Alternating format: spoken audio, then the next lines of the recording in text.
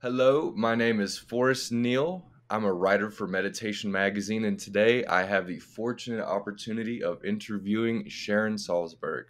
Sharon Salzberg is a New York Times bestselling author and teacher of Buddhist meditation practices in the West.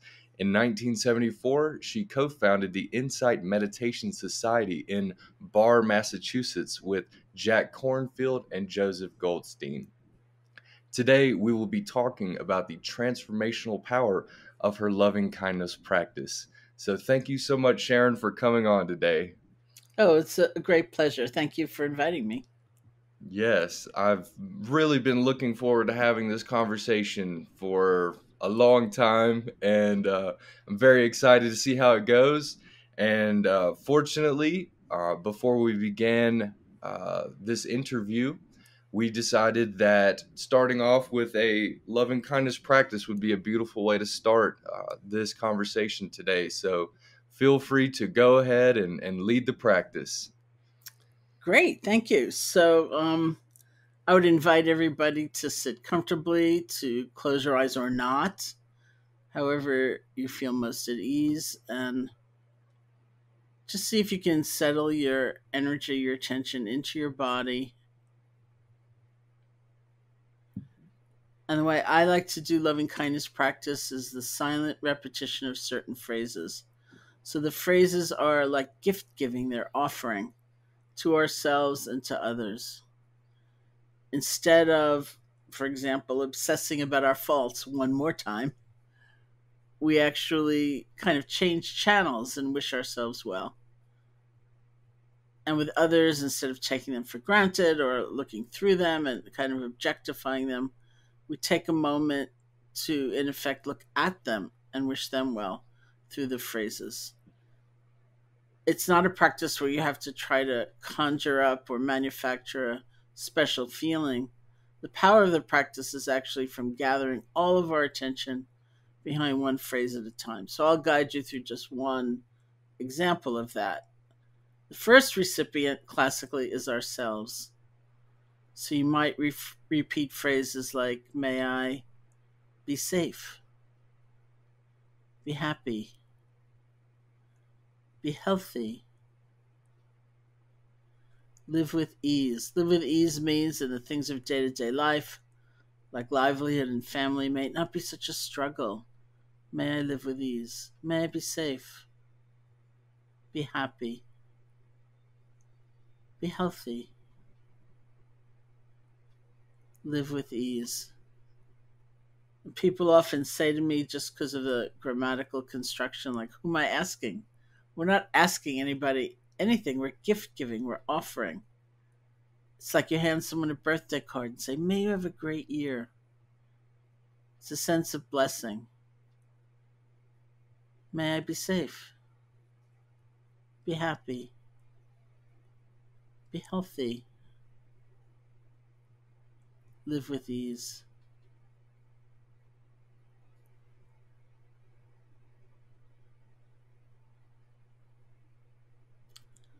And if you find your attention wandering, which it commonly does, to the past, to the future, to judgment, to speculation, when you notice that you're no longer with the phrases, see if you can gently let go.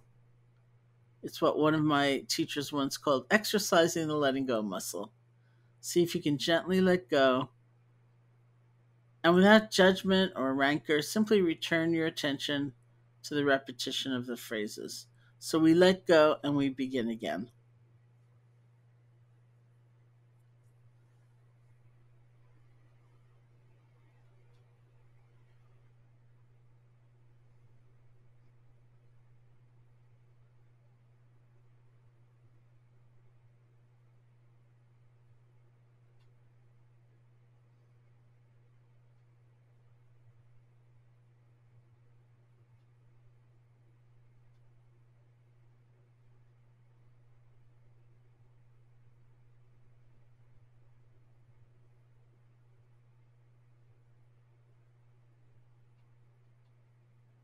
And see if you can call to mind someone that we call a benefactor. That's someone who's helped you, Maybe they've helped you directly, they've helped pick you up when you've fallen down, or maybe they've inspired you from afar. This is like a symbol, a representation of the force of love for you. Could be an adult, could be a child, could be a pet. It's someone who, when you think of them, you smile. So if there's someone like that in your life, bring them here. You can get an image of them or say their name to yourself, get a feeling for their presence, and offer the phrases of loving kindness to them. Even if the words don't seem quite right, it doesn't matter because they're like the vehicle for the heart's energy, so they're serving us. May you be safe, be happy, be healthy, live with ease.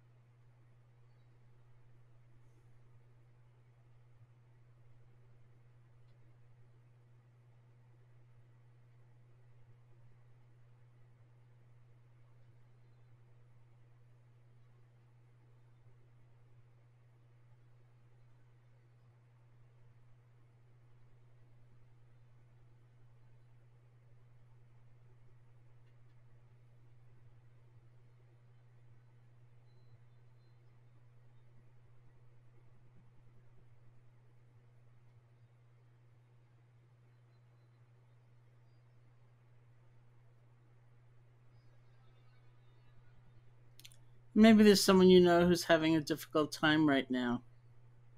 Bring them here and offer the phrases of loving kindness to them. May you be safe, be happy, be healthy, live with ease.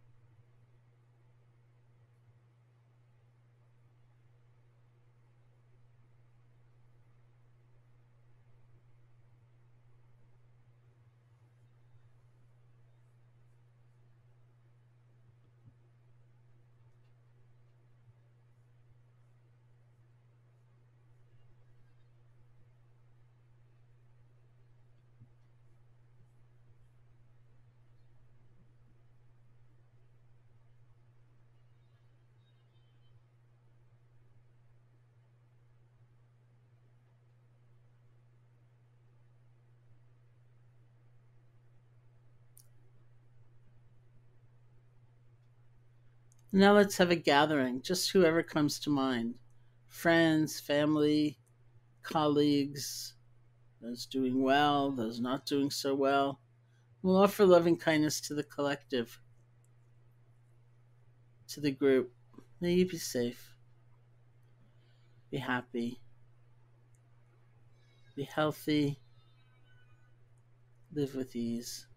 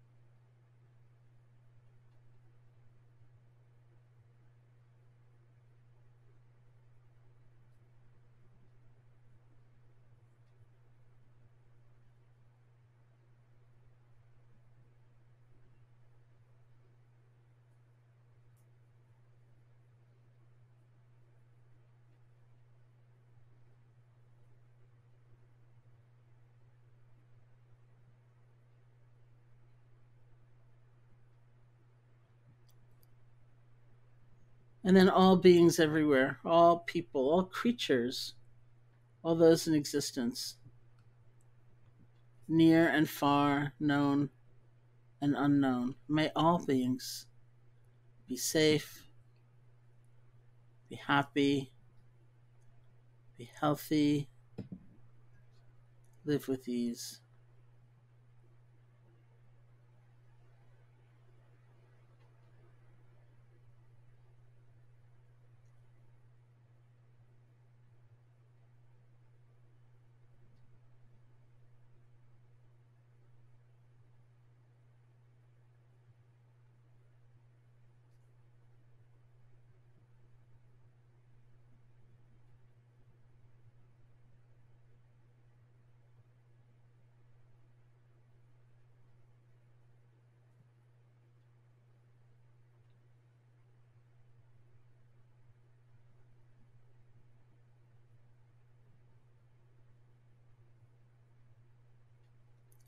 And when you feel ready, you can open your eyes or lift your gaze, and we'll end the meditation.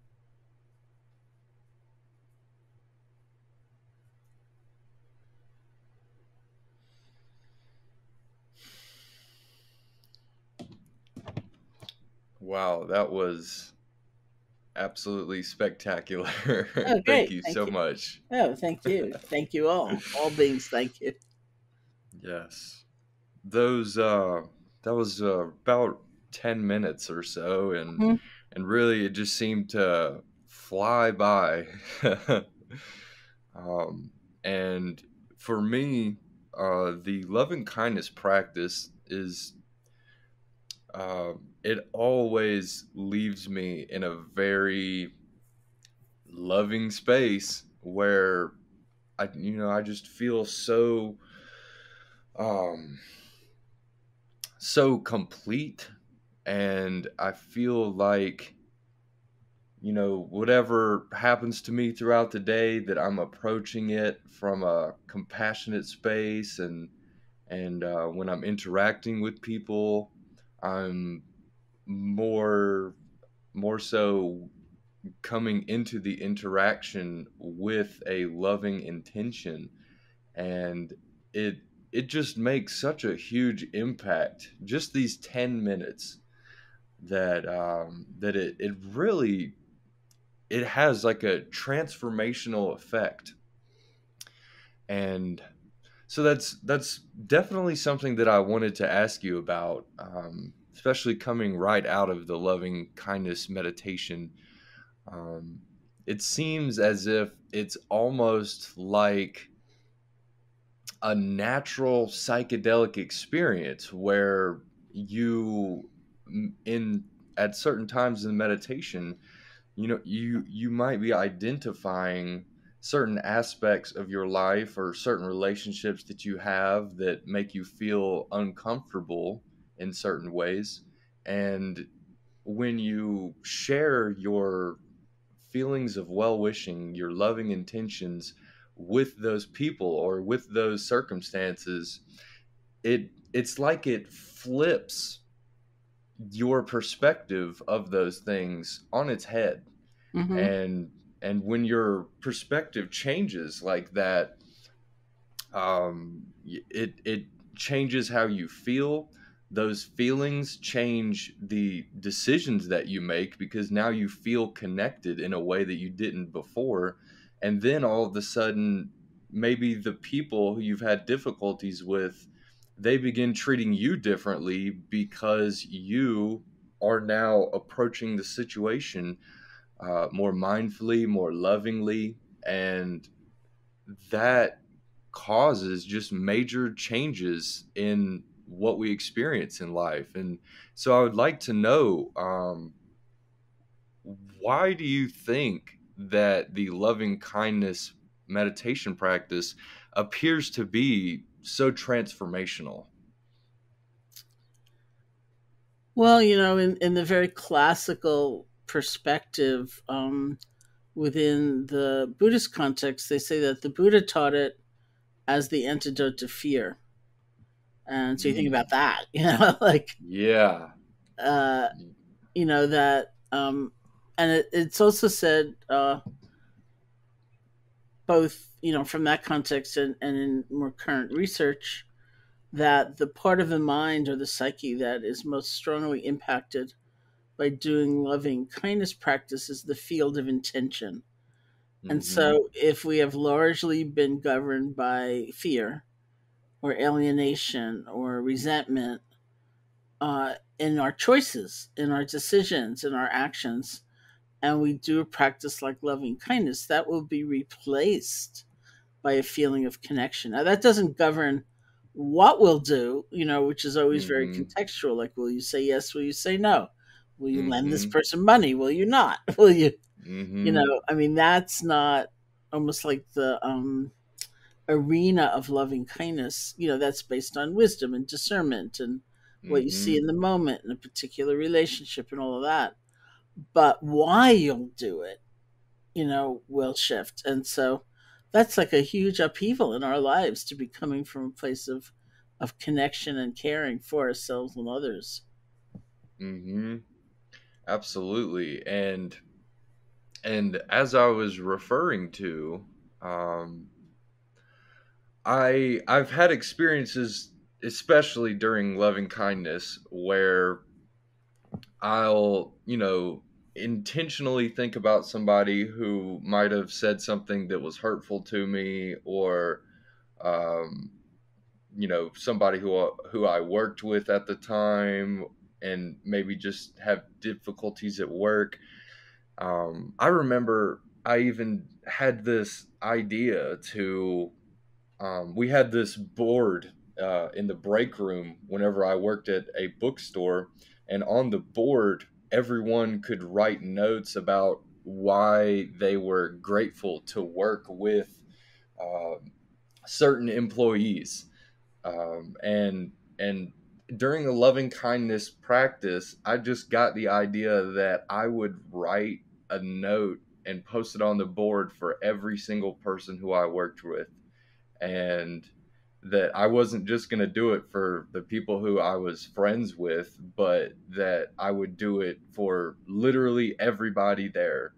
And whenever I did that, everyone who I worked with saw it, and my bosses pulled me over and they were like, "Why did you do that?" And no one else had 20 something notes that they put on the board. They only had two or three that they wrote, but you kind of took up all the space on the board to write a note for everybody. And I just said that I just felt like I was in a loving space and that it was the right thing to do. And that whenever everyone saw that happened, they kind of treated everybody else in the same way, leading or following the example. And I was wondering if you might have any stories of interesting challenges or difficult circumstances that you've encountered where having a loving kindness meditation practice really transformed what you were experiencing or how you felt um, because of those difficult circumstances. Well, I mean, this is not. This is a sort of more generic difficult circumstance. Mm-hmm. In that, certainly I have a strong, strong conditioning toward self judgment, and Mm-hmm. one of the things I always try to point out about loving kindness practice is that, let's say you have a regular meditation practice and you're doing it, 10 minutes a day or 15 minutes a day or something like that. You may not at all see the kind of progress or benefit in that 15 minutes. That Mm-hmm. it will really show up where it counts, which is in your life. But Mm-hmm. I've seen so many people get frustrated through the years because we tend to look at that 15-minute period each day. Say, well, I've been meditating for 2 months and I still get sleepy, or I still don't feel that great rush of love, or whatever we expect. But really, that's fine. And um, probably almost my signature story about loving kindness practice happened in 1976 when we first moved into the building that became the Insight Meditation Society. And I had first heard about loving kindness practice in January of 1971, which is when I first meditated. I was in India as a college student. I'd gone there to learn how to meditate. I did an intensive 10-day retreat, which was really like a mindfulness retreat led by Mm-hmm. Esten Goenka. And right at the very end, the last thing he did was a short loving kindness practice. And it was the first time I'd ever heard of it. And I thought, wow, what is that? I was very taken with it. And I, thought, wow, I really want to learn more about this. And I didn't have the Yeah. opportunity to go into it more deeply with a teacher and guidance, although I kept reading about it and studying it. I, the other didn't happen for me until 1985 when I went to Burma, but this is 1976. So those of us who were here in the very beginning of the Insight Meditation Society, we had a month before there was any programming. And so we thought, okay, let's just do our own retreat for a month. And I Mm-hmm. thought, hey, I've got a month. I don't have a teacher here to guide me through loving kindness, but by this time I know how to do it. So I'm going to really do that. And so I spent the first week just doing loving kindness for myself, like all day long. May I be happy, may I be peaceful, whatever phrases I was using. And I felt Mm-hmm. absolutely nothing. It was like a completely dreary week. And then something happened to one of our friends in Boston, like in our larger community. And I had to, amongst other people, we had to suddenly leave the retreat. And so I was up in one of the bathrooms getting ready to go to leave the retreat when I dropped this big jar of something, which just like went down on the tile floor and shattered, and the stuff went everywhere. And I can remember the very first thought that came up in my mind was, "You are really a klutz, but I love you." And I thought, look at that. You Oh could have yeah. given me anything in the course of that week, and I could not have honestly said something was happening, but something was happening. And, I pair that often with a story about someone taking me out to lunch in New York City once and saying, I just have to confess something. And I said, what? And Uh-oh. he said he had been doing loving kindness as his practice for about 3 years. And he said, whether that was on retreat or he was sitting every day at home. And he said, I just have to say that my experience sitting, like today, for example, is not that different than it was 3 years ago, but I'm like a different person. He said, I'm different with myself.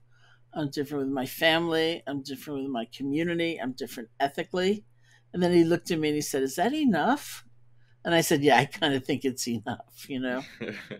So that's the way we discover the changes is by looking at our lives. Yes, yes. And that's so interesting because it's like, well, when we grow up, naturally things happen that cause us to feel uncomfortable, and we might have these memories that give us negative emotions for one reason or another because of how we have related with those experiences at that time. Um, and we're set up, we have everything that we need to experience those loving emotions in our lives just by looking at the material that we have within our own life experiences. I mean, you could probably sit for hours with this loving kindness practice and um, find an untold amount of things that pop up when you might ask yourself a question like, well, what makes me feel uncomfortable, or what relationships have I had previously that didn't go how I would have liked for them to have gone.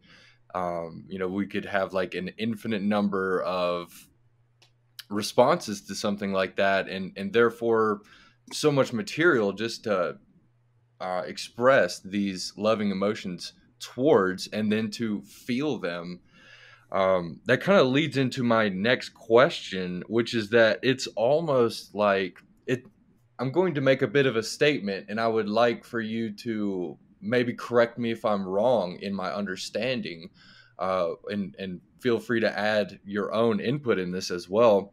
But whenever we have these uncomfortable feelings, or feelings of fear or anger or frustration that we hold on to, it's as if there's like an egoic attachment to this feeling that we have, and that by practicing loving kindness, by letting go, it's like we're letting go of that negative attachment, so it frees us from being dragged around by our negative emotions that we might experience from time to time, and that it kind of gives us a clarity of perspective that really just makes it clear how awesome it is, the life that we're living, like how awesome it is the present moment that we're experiencing, even living the lives that we're living now.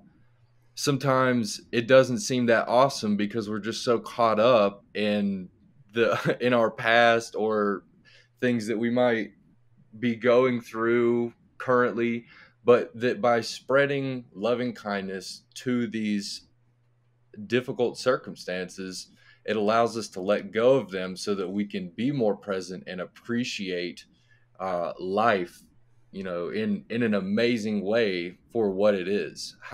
What would you say to a statement like that? Well, I think there's lots of levels to that. Mm-hmm. I think that over time we probably stop thinking of those particular emotions, greed, anger, fear, jealousy, uh, Mm-hmm. as negative and more recognize them as painful. Yes. They're negative if they overcome us, if we get overwhelmed by them, and especially if they drive us to action.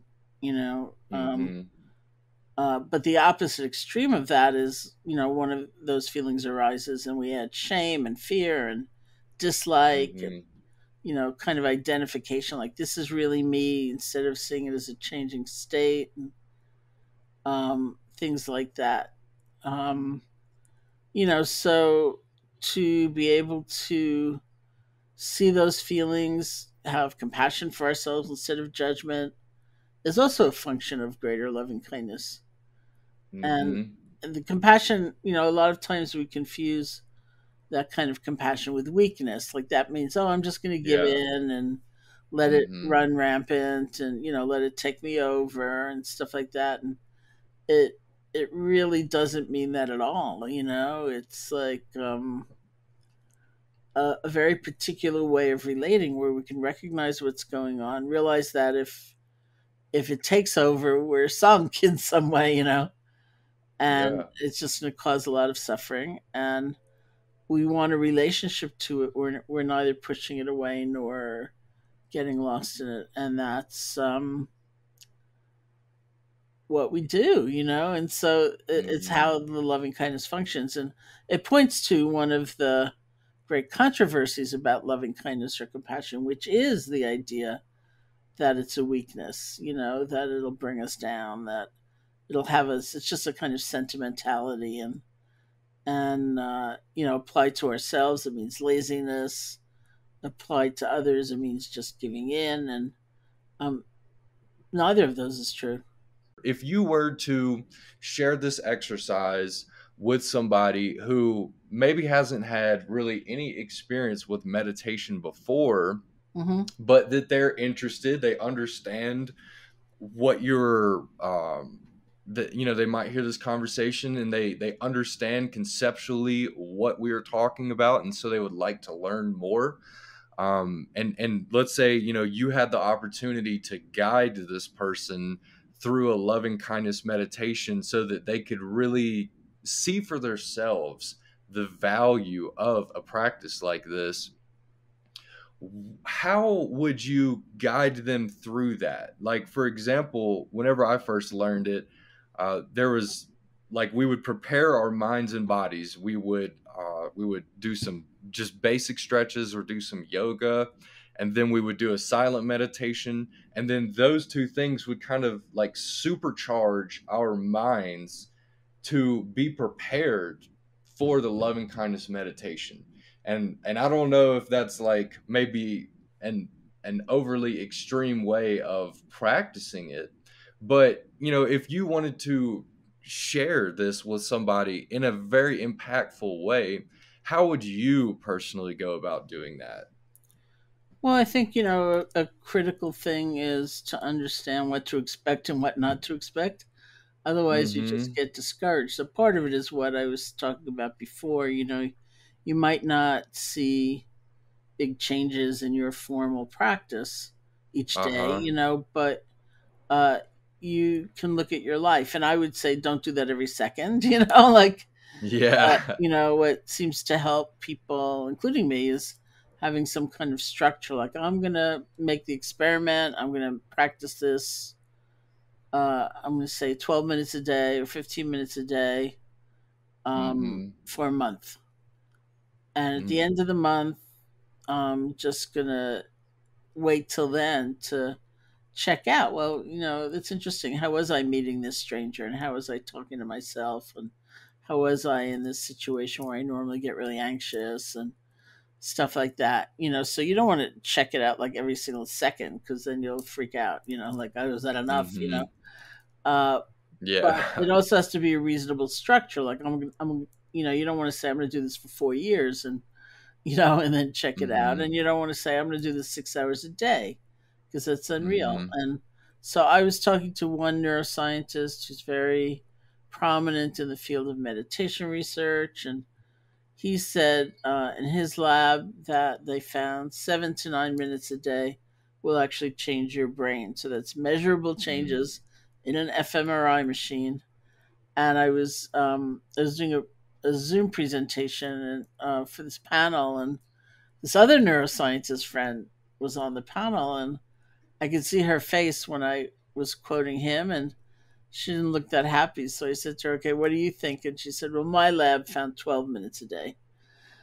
So, but Mm. nobody knows, and it's not an Mhm. exact number, and it may not be that healthy to go for the bare minimum. But Yeah. I think what's really interesting is that nobody is saying you have to do this 16 hours a day to get a result. Mhm. So if Yeah. you can commit to 15 minutes a day every day for 2 weeks or a month, whatever seems right to you, then that would be a way to approach it. You are a New York Times best-selling author, so there are definitely significant goals that you have achieved with the great work that you are doing. And I'm wondering, because of the great goals that you have,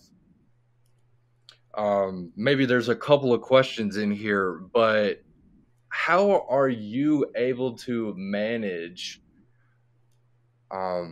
the your ability to accomplish great things like becoming a New York Times bestselling author while maintaining a sense of self-compassion, that many people, we would maybe, I know for sure I do, and I'm sure many other people do as well. We have voices in our heads that are constantly telling us, how we messed up, and why we're not good enough whenever things don't go the way that we want them to.